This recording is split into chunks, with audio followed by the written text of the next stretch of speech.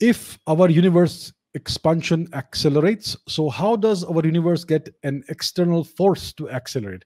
This is a brilliant question.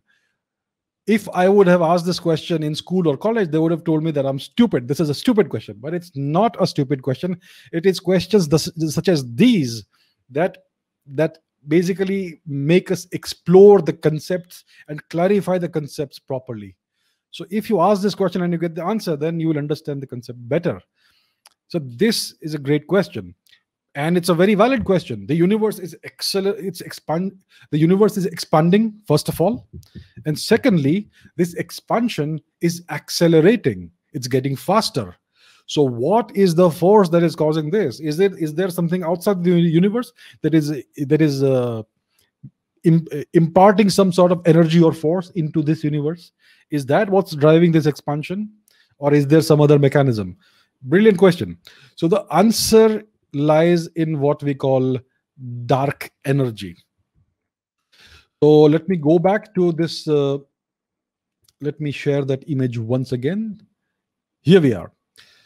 So like I mentioned, like this pie chart tells you, about 68, almost 70% of the mass energy content of the universe is dark energy.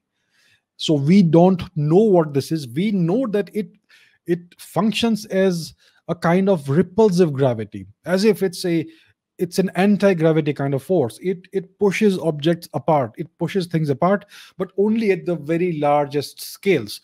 So the density of dark energy in the universe is very, very, very less. It's less than 10 to the minus 30 grams per cubic centimeter. So you can see it's very, very dilute. And that's why in this room, nothing is moving apart, because it is so incredibly dilute. And yet, the universe, space, interstellar space is mostly empty space. Most of it is just empty. And it is this enormity of emptiness and this dilute dark energy which is inside it. So all of this dark energy in this empty space, it adds up, and it adds up to almost 70% of the mass energy of the universe. So because it is so dilute, it doesn't have any effect at small scales, like in the room that I am in, or in our solar system, or even in our galaxy, or even in our local galaxy cluster. But it does push objects apart, like superclusters of galaxy, etc., at the very largest cosmic scales, at the very largest astrophysical scales. So that is what dark energy is. It is some kind of force. It may be a new force of nature, or it could be some substance, some kind of fluid.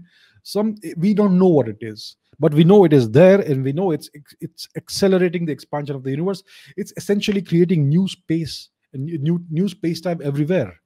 So new space-time is somehow emerging out of the amount of space-time that we currently have, and that is causing the universe to expand faster and faster and faster away. So that is what dark energy is. It is one of the biggest mysteries that we have in astrophysics today.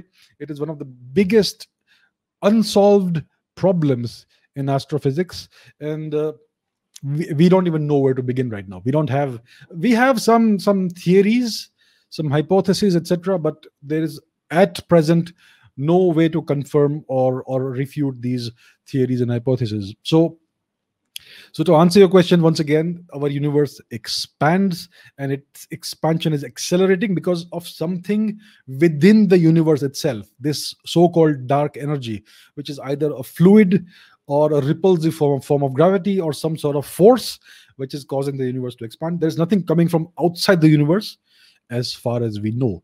But we don't know, because we don't know what's outside the universe. We cannot look outside the universe because, like I said earlier, we can only observe a small portion of the universe. We don't know what's beyond that, and we can't even reach that cosmic horizon because we don't have the means to do that.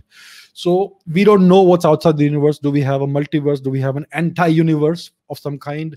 We don't know. So maybe your question is valid. Maybe there could be something from outside the universe that's somehow imbuing our universe and its space-time with some force or energy.